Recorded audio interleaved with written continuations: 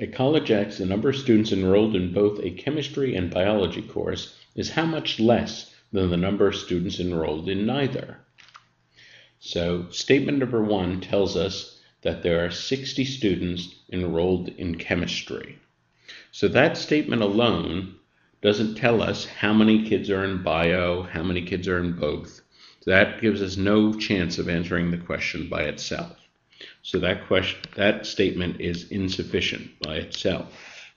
Now forget statement number 1 and let's focus on statement number 2. Statement number 2 tells us there are 85 students enrolled in biology. Well, now we have no idea how many are in chemistry.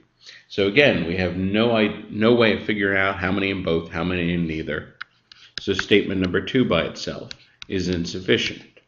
So now let's look at the combination. Once we find out that the 2 individual statements are insufficient, we look at the combination. Well, now we're going to put this information in a table.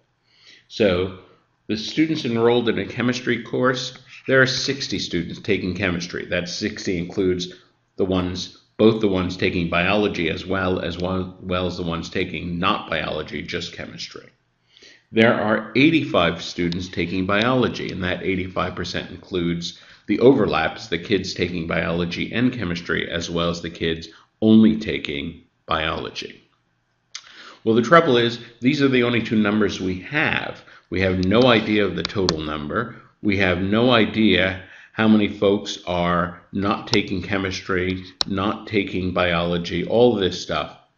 And so, unfortunately, we have no way to answer the question. So this is still insufficient, even taking both statements into consideration. And that means the answer is answer choice E.